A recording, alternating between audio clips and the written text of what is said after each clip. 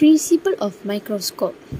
A simple microscope works on the principle that when a tiny object is placed within its focus, a virtual, erect, and magnified image of the object is formed at the least distance of distant vision from the eye held close to the lens. There are types of microscope, such as stereo microscope, compound microscope, inverted microscope, metallurgical microscope, and polarizing microscope. Principle of centrifuge. The centrifuge involves the principle of sedimentation. The principle of the centrifugation technique is to separate the particles suspended in liquid media under the influence of a centrifugal field. These are placed either in tubes or bottles in the rotor in the centrifuge. Sedimentation is a phenomenon where suspended material settles out of the fluids with big gravity. The particles having size more than 5 micrometers are separated by simple filtration process, while the particles having size 5 micrometers or less do not sediment under gravity. The central force is useful to separate those particles. Important parts of instrument. Centrifuge. Motor. Electric motor is a part of centrifuge which helps to drive. Control panel. The control panel placed on the front casing serves the purpose of controlling centrifuge operating. Chamber. The entire system is housed within a chamber. That centrifuge head contains the cups or shield that cover the rotor and turns on a spindle. A safety shield in the chamber surrounds the rotors. Rotors in centrifuge are the motor device that house the tubes with the that to be separated. Latch. Discontinue use of any centrifuge that does not have a latch. The latch keeps the centrifuge lid closed in the event of tube breakage or other problem while the centrifuge is operating.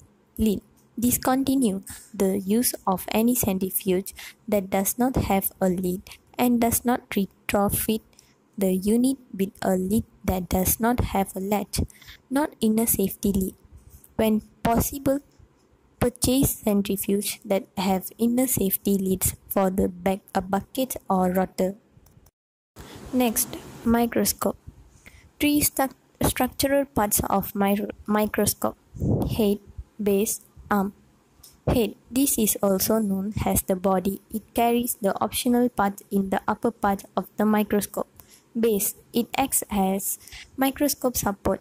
It also carries microscopic illuminator. Arms. This is the part of connecting the base end to the head and the eyepiece tube to the base of the microscope. Eyepiece, also known as ocular. This is the part used to look through the microscope. It's found at the top of the microscope. Eyepiece tube. It also eyepiece holder. It carries the eyepiece just above the objective lens. Objective lenses. These are the major lenses used to be specimen visualization. They have a magnification power of 40 to 100 times.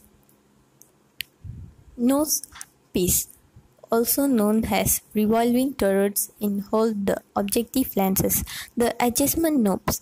These are knobs that are used to focus microscope. Stage. This is the section of which the specimen is placed for viewing. Aperture. This is the hole on the microscope stage through which the transmit light from the source reach the stage. Microscopic illuminator. This is the microscope light source located at the base. Condenser microscope. These are lenses that are used to collect and focus light from the illuminator in the specimen. Diagram. It also known as iris. It found under the stage of the microscope and its primary role in the control the amount of the light reaches the specimen. Condenser focus knob. This is a knob that moves the condenser up or down, thus controlling the focusing light on the specimen. The rack stop. It controls how far the stage should go, preventing the objective lens from getting too close to specimen slide, which may damage the specimen. Demonstration step to use the instrument. First, place the sample from the test tube into one of the getaways.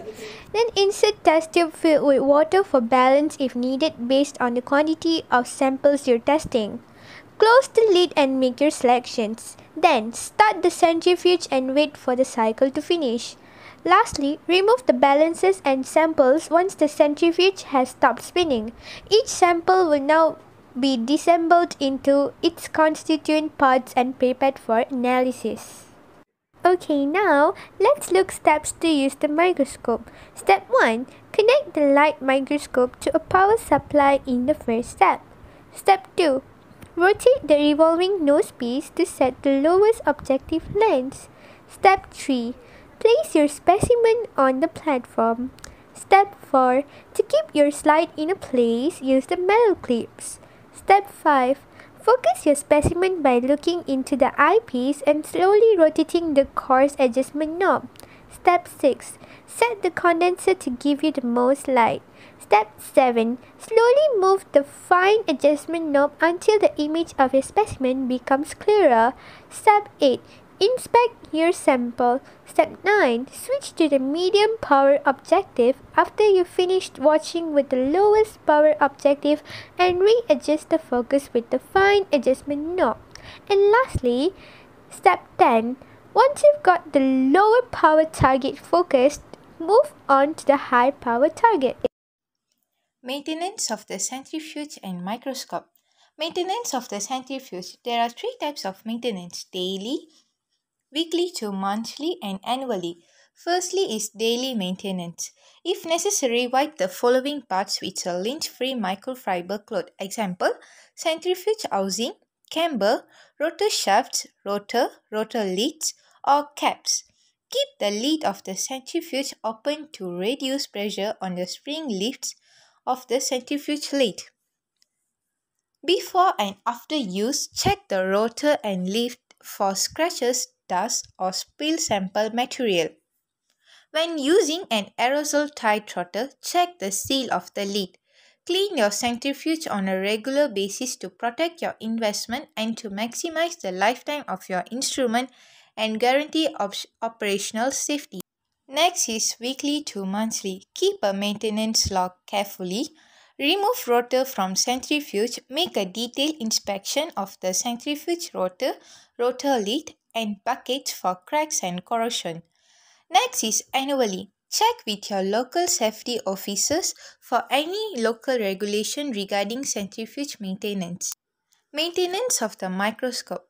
As usual, there are three types of maintenance: daily maintenance, weekly maintenance, and monthly maintenance.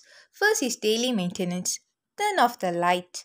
Remove all traces of the oil from the 100 times objective with a Kim wipes lens whip. Never use an alcohol-based product. Next is cover the microscope with a plastic bag. It is not recommended to use a fabric bag as it is leaf dust partials.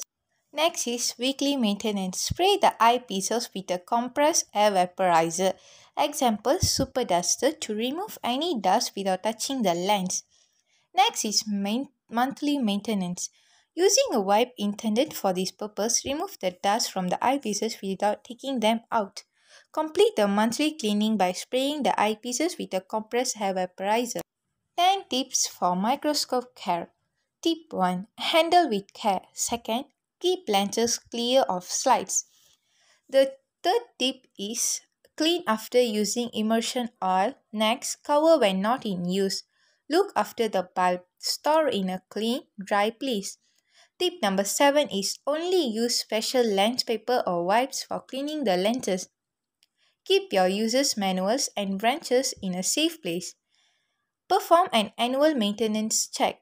Last but not least, have your microscope service professional